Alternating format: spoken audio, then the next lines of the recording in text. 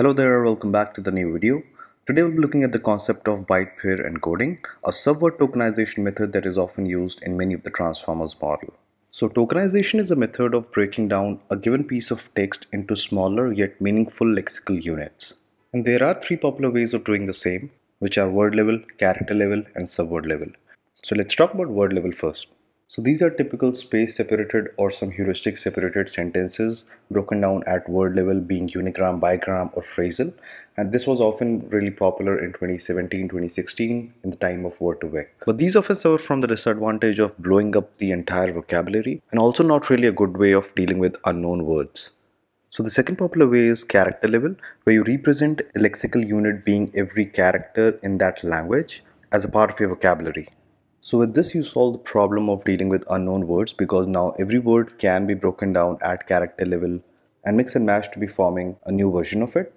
But the little disadvantage that this method brings in is that the single lexical unit, which is a character itself, might not be really meaningful at the first place. Finally, we discuss subword-level tokens, which are really popular with transformers model.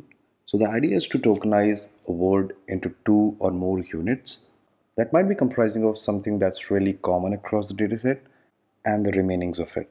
So this method kind of brings best of both the worlds of word level and character level by introducing the entire word as well as also dealing with unknown tokens. So for example, such as tokenization, tokenizers, and the word tokenize can be one of the primary token with other stuff being the remainings. So byte pair encoding is one such method that is used in GPT, RoBerta, and BART kind of models. So let's take an example. You start with a text piece, you get all the unique words that comprise it, get the count of each of them, and tokenize them at character level, making them the vocabulary. Then you pick the consecutive pair of characters that have the highest co-occurring count in the words that are there in the text piece, and add their corresponding counts that occur in hug for 10 times, bug for 5 times, and then hugs for 3 times. So this highly co-occurring pair is then added to the vocabulary set, keeping note of the merging process.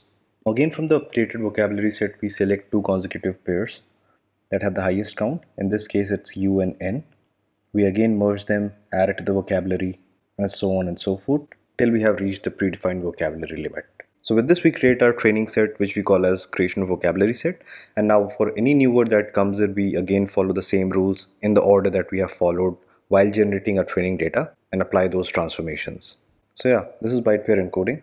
So if you enjoyed this video, make sure to hit that like button and subscribe to the channel. I'll meet you in the next one. Bye bye and take care.